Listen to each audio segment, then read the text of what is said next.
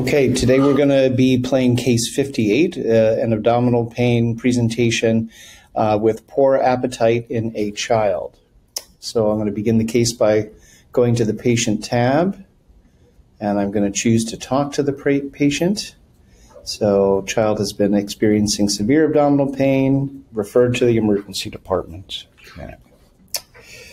How long has the pain been there for? Pain started yesterday and has been getting worse since then. Where is the pain now? The pain's located in the lower abdomen. Does anything make it worse or better? Nothing specific. Constant. Has there been any fever, any diarrhea or vomiting? Where is the pain right now? Just in the lower abdomen. Okay. Does Brian take any medications? Nothing. Any allergies to medication? Okay.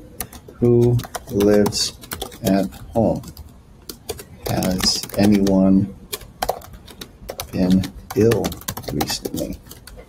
Okay, several classmates with stomach bug. Okay, now we can go to putting the patient on a monitor, and we'll get some vital signs which look normal initially.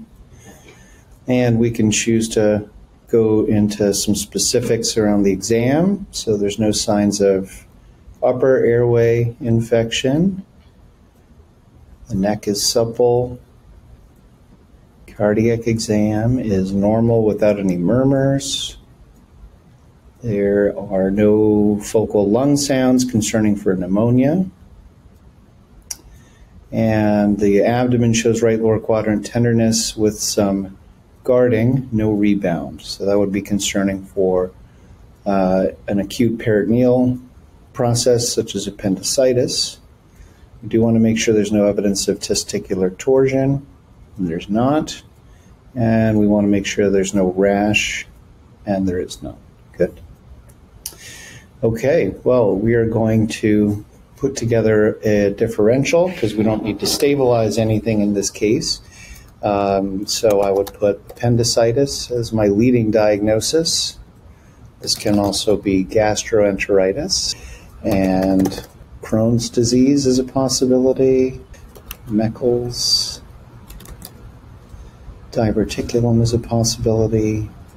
Constipation is always a possibility. Okay, so we've built our differential.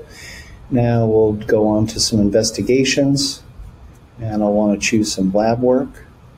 I've got a basic chemistry panel and a complete blood count.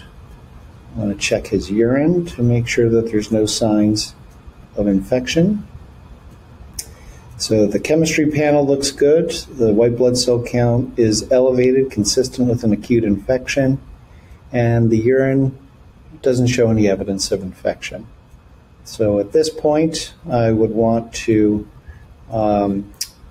treat him with some pain medications. We'll give him some acetaminophen, and I want to do some investigations here. So let's do some imaging.